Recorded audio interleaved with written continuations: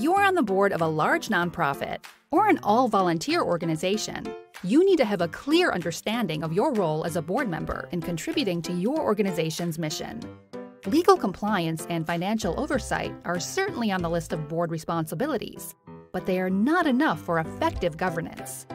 We believe board members have 5 primary responsibilities: providing strategic leadership, managing for financial stability, serving as an ambassador for the organization, supporting and supervising the executive director or CEO, and ensuring healthy governance.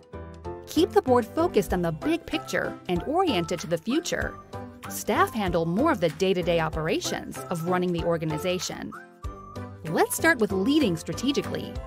This means you are in charge of the big picture. You are there to develop and communicate the organization's direction, goals, and a plan to get there. Nonprofits will periodically go through the strategic planning process, and this can be a time when your board can shine. Along with having a plan, leading strategically includes monitoring and evaluating programs, as well as monitoring outcomes, impact, and performance of the organization. Financial statements and planning documents are great tools to inform strategic leadership. Next, let's talk about financial stability. It's essential to an organization's viability and success, and a big part of your role. No matter your experience with finance, know that every nonprofit business model is different. Be sure you understand your organization's business model. You'll also need to ensure your organization has adequate infrastructure to create accurate and timely financials. Make sure you can understand your organization's financial reports. Develop strategies to fund your mission that are realistic and that support your organization's business model. Lastly, ensure you follow state and federal regulations.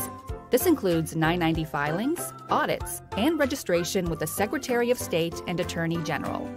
Another very important role you play as a board member is to be an ambassador, an advocate, a superhero even. You are expected to cultivate relationships that are beneficial to the organization's mission and strategic goals. Participate in fundraising efforts of your organization. This includes donating personally and supporting fund development in other ways, such as sharing fundraising efforts and events with your own network. And remember, the #1 reason people join boards is because they were asked. Asking others to participate is part of being an ambassador. Listen to community members' needs related to your mission. Share the impact of your nonprofit on the community. Learn what tools are available to you to help tell your organization's story. Next, let's focus on how you support your organization's leader.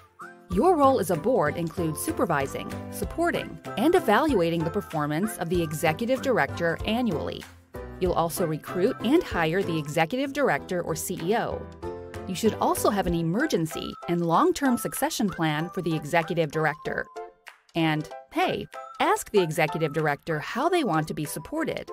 Different executive directors need different support from their boards. Last, let's talk about overall governance.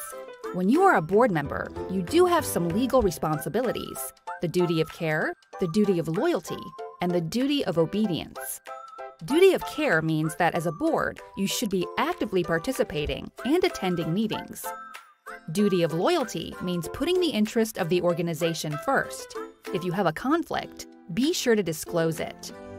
Duty of obedience means following the law, ensuring compliance, and reviewing bylaws. Your board should also reflect the community you are working within. That means recruiting and onboarding new board members that represent the full range of backgrounds, views, and experiences in your community. It's also important to have a mix of skills around the table. To keep board engagement up, you have to engage people based on both skills and on where their passions lie. Leading strategically, ensuring financial stability, being an ambassador, supporting your leader, and ensuring healthy governance. All of these are necessary all the time, but not always in the same dosage. Your focus will shift as your organization evolves. The board and how it spends its time will change over time. Effective boards are an important contributor to nonprofit mission success. It starts with understanding your roles and responsibilities.